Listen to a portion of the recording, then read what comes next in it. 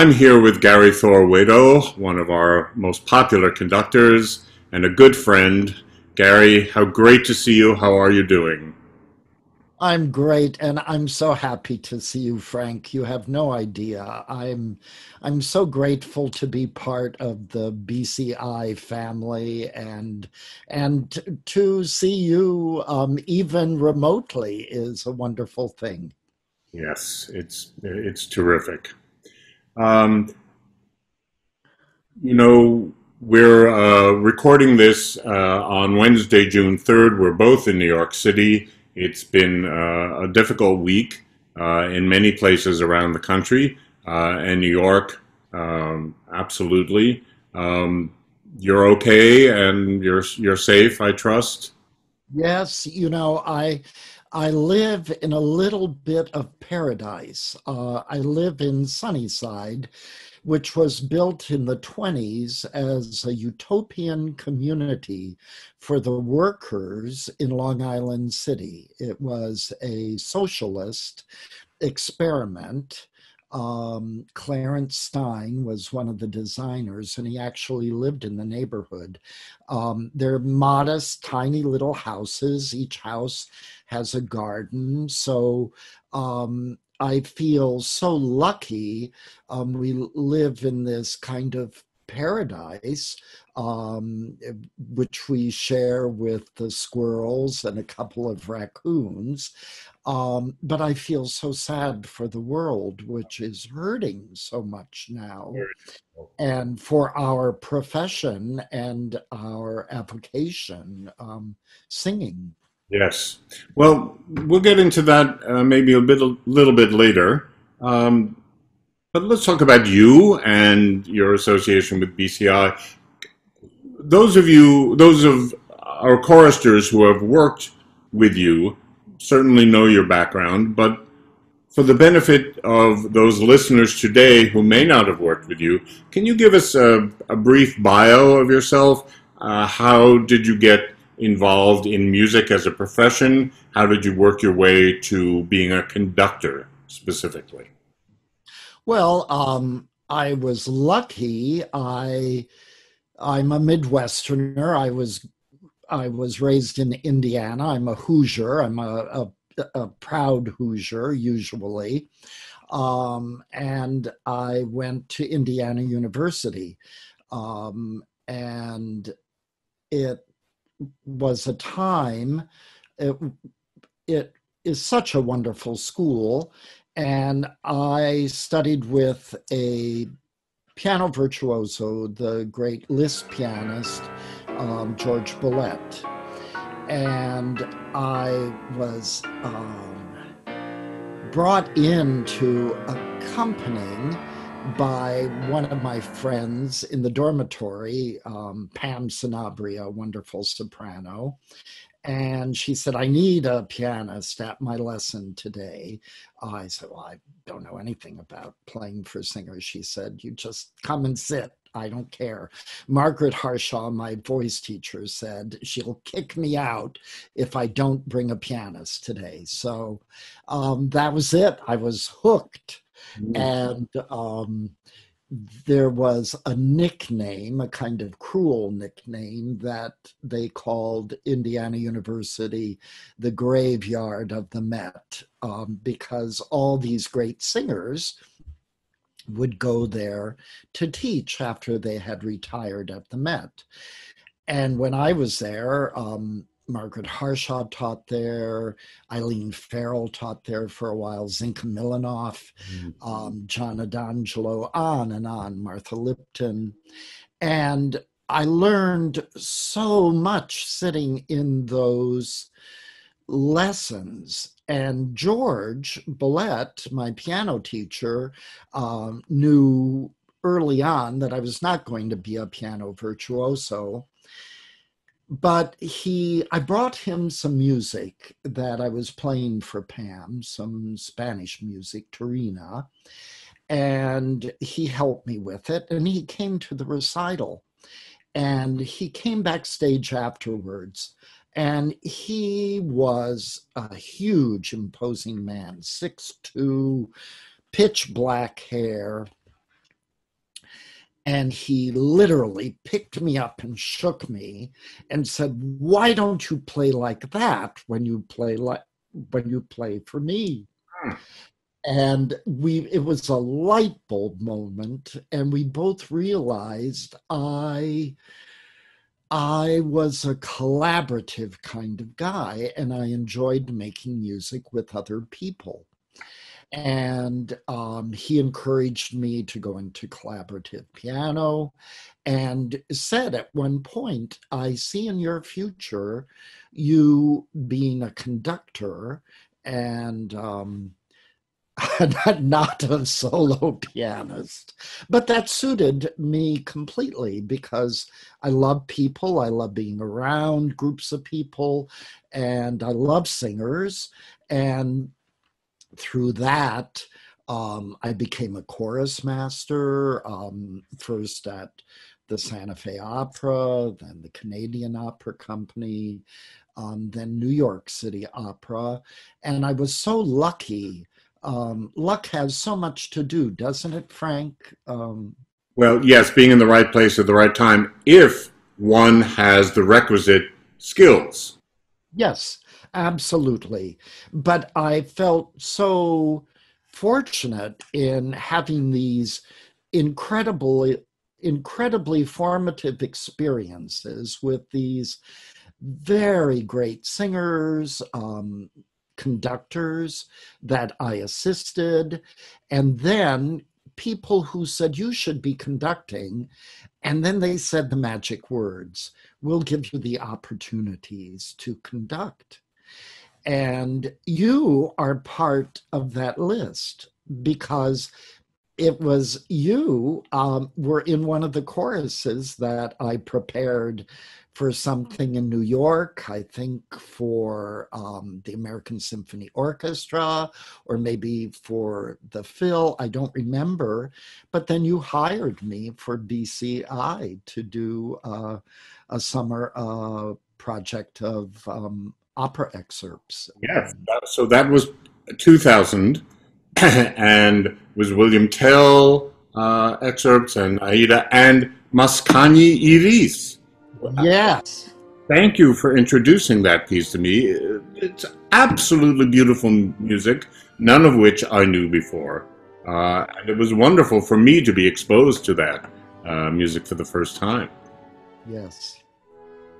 Any particular memories that you have of that year at BCI? You know, you didn't know what to expect coming in to, you know, here was a group that had never met before, had never been together before. Any particular memories that stand out?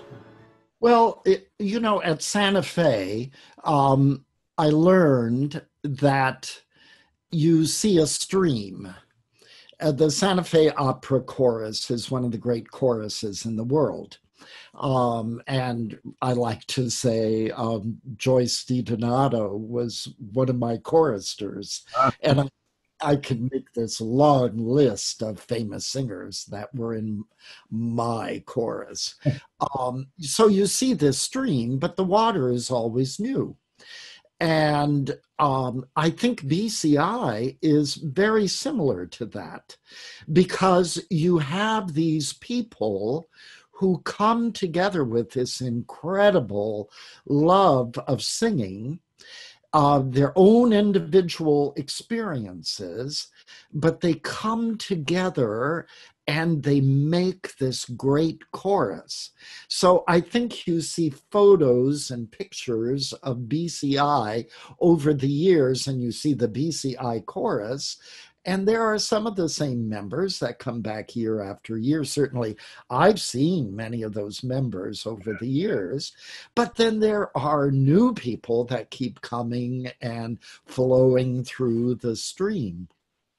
For me, that first year, well, it was so exciting. It was kind of at the beginning of my conducting career. I've kind of had I had a career as a pianist, as a collaborative pianist, and then as a chorus master, and then as a conductor. And that was really at the beginning of my conducting career. So it was very exciting, and I loved it because I do a lot of Baroque music, a lot of earlier music, and there I was conducting Verdi and Mascagni and William Tell. I love telling people I do a fair amount of Rossini, Barber of Seville, and I've done a lot of Cenerentolas. And they say, "Oh, have you conducted any other Rossini?" And I say, "Oh, yes, I've conducted William Tell." and, and it's because of you and BCI that I've done that. Great. And it was great. It was a wonderful, wonderful summer. And I have, in a place of honor in my office, this amazing gift that the chorus gave to me that summer for Aida. And I treasure it. It's one of my favorite mementos and talismans. And all of those operas are very dear to me. Yes. And you've conducted for us in Santa Fe as well as Sheffield, and in Austria as well. Yes. Salzburg, and I remember you and Gary and I having a wonderful meal in this grotto in Salzburg. Yes, well, my husband Larry was my driver, and we had the most fun. And I don't know if you remember, but Larry doesn't drive. He only drives an automatic, and so we had clearly stated this. And when we got to the rental place, and you were there helping us, there was a long discussion. And in a typically Austrian way, very concerned people behind a closed glass door and shaking their heads. And we were so worried, and we were the last people, and you were so patient, as you always are. And they came out, and we said, "We're very sorry. We're very sorry, but there's been a horrible mistake." And we thought, "Oh dear, if we're going to have a stick shift, I don't think this is going to be a happy trip through Austria and Salzburg and Montsey." And they said, "It's our mistake. Would you kindly accept? Would you kindly accept a BMW convertible for your week here?" So we loved it, because Larry was like James Bond in this incredible black BMW. And when you and I were working, he was off exploring the lake region of Salzburg and some. It'll be a BMW convertible. It was fantastic. Well, now for the most part, you make your living as a freelancer. In other words, you don't have a group with which you work on a regular basis at this point. For the most part, can you talk a little bit about what that's like? First of all, before COVID-19, and we'll get into that in a moment. But again, this idea of the stream, you're every group you work with, you're meeting for the first time. And what some of your preparation might be, and what some of your expectations might be when you go in to prepare an opera here, a concert here, that sort of thing. Yes. Well, I was taught by wonderful maestri. At the beginning of my career, I assisted in Boston. I was the associate conductor at Boston's Handel and Haydn Society when it was led by Thomas Dunn, who was a Handel scholar and a marvelous conductor. And I was hired as the accompanist, harpsichordist, and librarian. And I naively thought being the librarian was passing out and collecting the scores. And then I realized that it meant marking the scores according to his directions. And he was he admitted he was an overmarker. And every note had a mark. Some notes had 3 or 4 marks. And at that point, in the last century, and he was doing early music, Bach, Handel, Haydn, and with modern instruments, I think players needed a lot of direction. So I feel that players today have been Mahlerized. We have been taught to play what we see. So we will play a note the way it has been marked. If it's got an accent, a staccato, a little bit faster here, a little bit slower here, we will follow those directions beautifully. And early music, which was his meat and potatoes, is usually not marked at all. There's an occasional forte, an occasional piano, but there are all these conventions that early music players know intimately, and they would know immediately, oh, well, this is a bourrée, so we should play it like this, and we should play it with short notes, and it should be this tempo, and it should be like this, and these notes, because they're paired, should be slurred, etc., etc. So he would mark all of that very carefully. And that's something I've learned, and I have continued to do. I'm now on my 3rd set of Messiah parts, and they've changed completely from being, as he taught me, very overmarked to now being still marked a lot, but more gently marked, because players today are different. They're more used to playing early music. Their players today are more adventuresome, play a bigger cornucopia of styles. And so I try very hard to come often with my own parts. I have sets to about 30 or 40, I imagine, operas and oratorios. And I come with my own music. I often mark my chorus parts, which I send in advance. You know, speaking of, you just mentioned your 3rd set of Messiah parts. Can you talk a little bit about what it's like to perform a piece, let's take Messiah, so many times?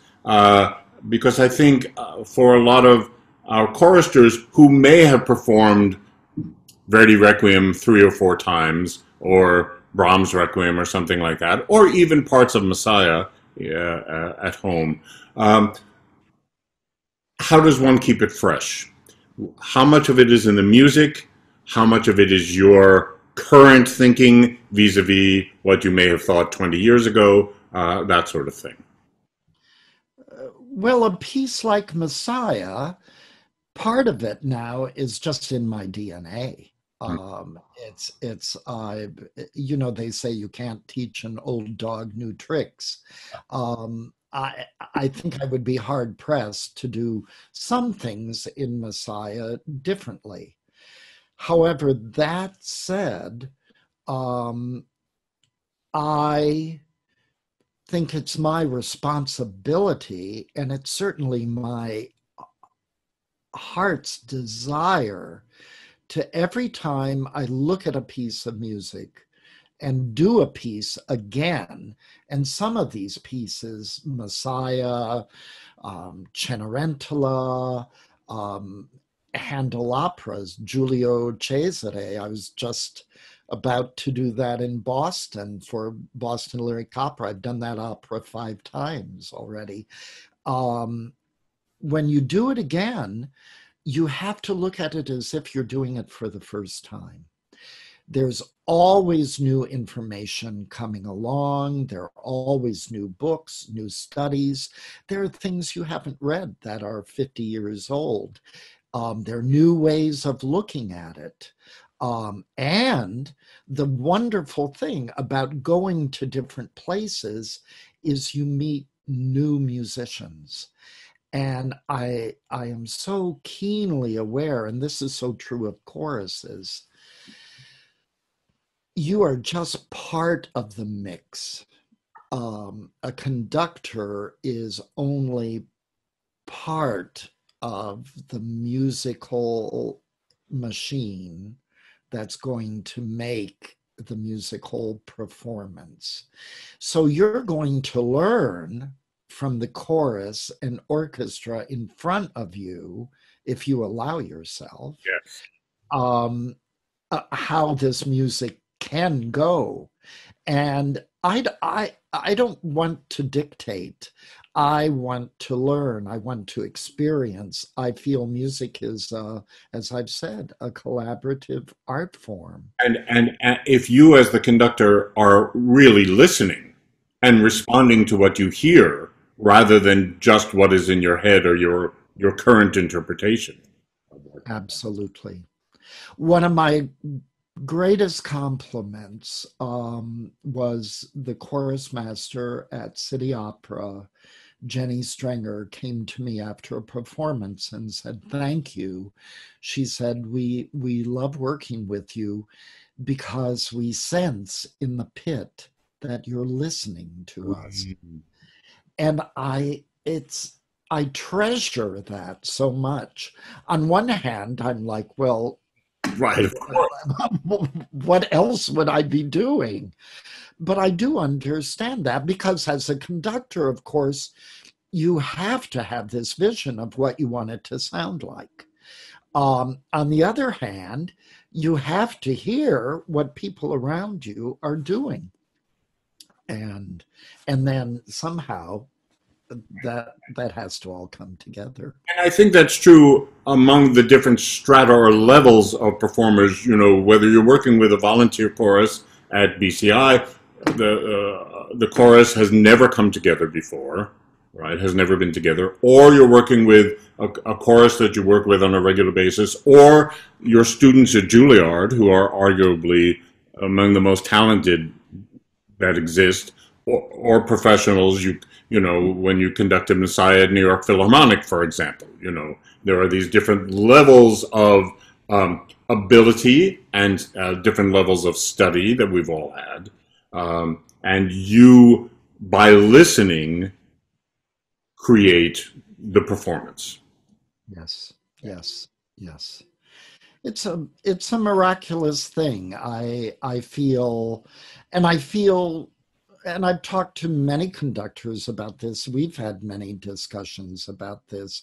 I feel part of my job is to disappear as a conductor, so the music can be there. So they're seeing Mascagni or George Friedrich Handel, not me, because I mean, George Bollett used to say he felt it was so important to have an idea, something to say about the music, because he belonged to a generation of conductors, of pianists who went to concerts to hear what Paderewski had to say about Chopin. Right. Not to hear Chopin. And I think there's a lot of truth about that. You know, we are so, again, we are so Mahlerized in that we look at the urtext and we say, this is the urtext of Handel, and we can't change any note.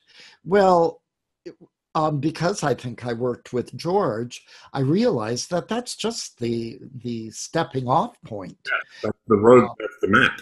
Yes. That's the map. And you have to choose where you're going to picnic, where you're going to speed through, where you're going to have a scenic outlook. Right. And that's where you can be expressive and have a Reminds point. me, years ago, I went to a piano recital with some friends, and the pianist was technically really proficient. I mean, brilliant technically, and so unexpressive. And as we left, one of my friends said, "I never heard so many right notes in my life." Exactly. That's all it was. Can we talk a little bit, now getting into the situation in which we all face, that musical performances and some organizations have shut down temporarily as we all react to COVID-19. And again, you as a freelancer, I would imagine that most of your work has really dried up recently. What's that been like for you? Any ideas where you see us going? How you're reacting to it? Yes. Well, I have to state at the beginning that I'm an optimist, which is kind of hard to be right now.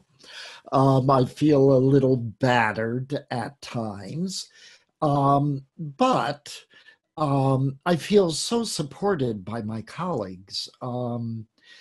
In Salt Lake City with Utah Opera, we made it to the final dress rehearsal.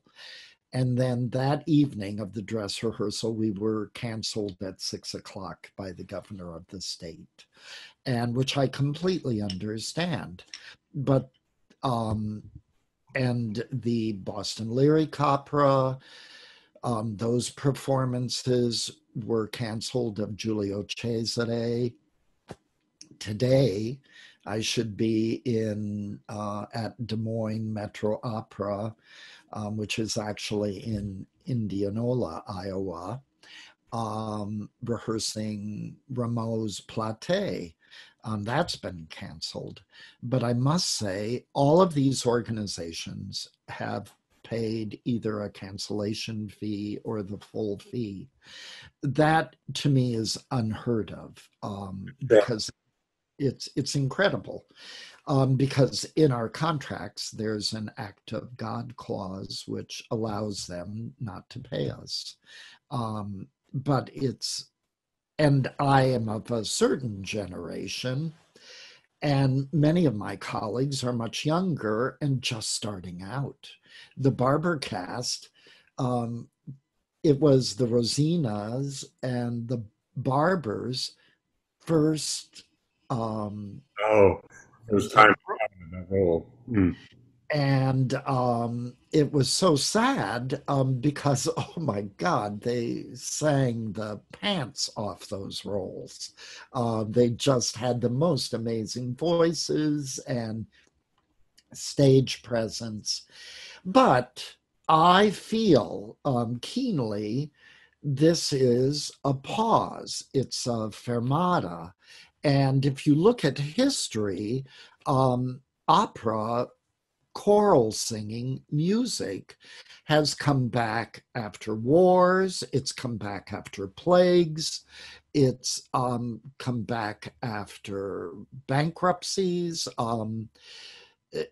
everything I was working at City Opera during 9/11, and we 9/11 was to have been opening of our season. And I was standing in the doorway with my briefcase and my tuxedo, ready to leave the house when Larry said, "You better turn on the TV because something's going on." And I stood there for an hour with both in my hands. And then we didn't open for, I think, 3 days. And we opened with Mikado. Mm. And then finally, the opera we had planned to open with Dutchman and Magic Flute and But I feel it's, I know I used to say, sorry, I used to say singing is so healthy. Singers live longer. It's all the endorphins, it's the breathing, it's the joy you get from singing that will make you live longer. And of course, now we're learning that singers are super spreaders. Singing in a chorus is a dangerous occupation or a dangerous event, but all of that is just temporary. Yes. And we're going to move through this, and singing is primal. We have to sing. We have to express ourselves. And it's not only expressing ourselves, which is so important, but it is such a communal atmosphere when one sings. And there are so many studies done about how people who sing in choruses are more community and civic minded and active within their communities. And we just look forward to seeing one another. Amen. Being with one another. So I agree with you. We will figure this out. I was speaking with one of our other conductors, Tom Hall, who said, you know, somebody will figure this out. Somebody will invent something, somebody will come up with an idea that we haven't yet heard of to help us all get back together. It's a question of when, not if. Right, absolutely. And I think it's like you look at World War I, World War II. Out of those wars, which were so catastrophic and horrible, came wonderful things. Sonar, radio, x-rays, advances in air flight.